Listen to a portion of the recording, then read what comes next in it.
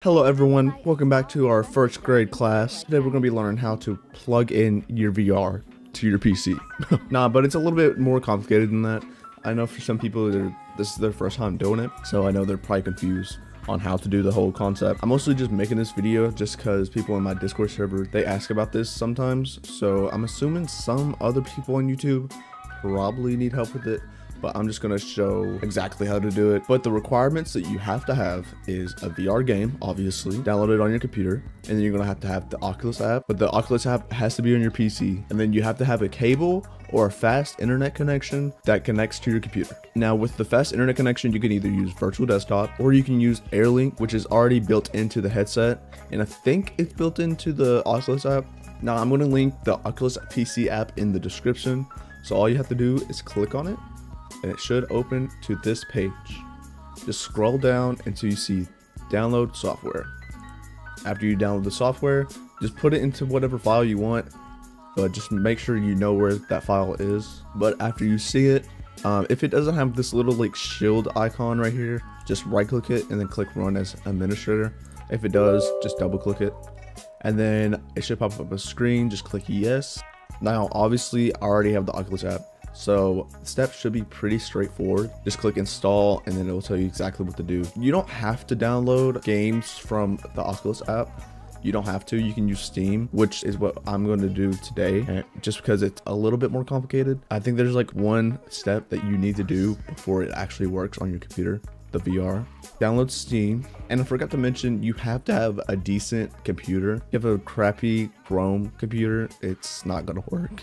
VR is just not gonna work on it. But once you're in this Oculus app, just click settings, go to general, and then click unknown sources and make sure this is on. I think the only reason why I need this on is for like Roblox.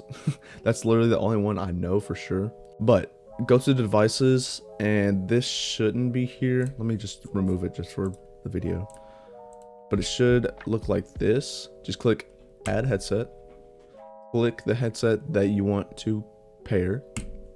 And obviously mine's Quest 2. And then here's AirLink and here's Link. Just whatever method that you want to do. It should be pretty straightforward. It should show you all the steps.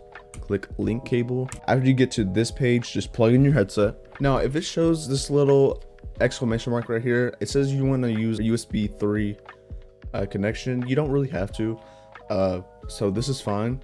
Just click continue, and then it says check your cable connection. Just click continue. Now you might have to allow your computer access on the headset, but mine hasn't done that recently at all, so you might not have to. But now your headset should look like this. And now I'm going to show you in the VR how to actually click and launch your computer.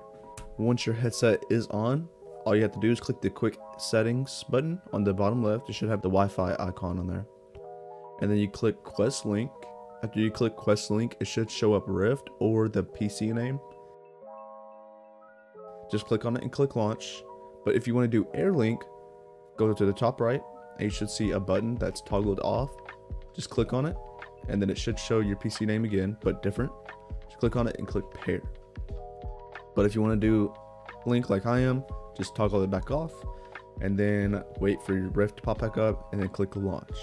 Now it should look like this the first time you use it, but all you have to do is click desktop and then click your monitors and you can drag it hitting the middle finger trigger.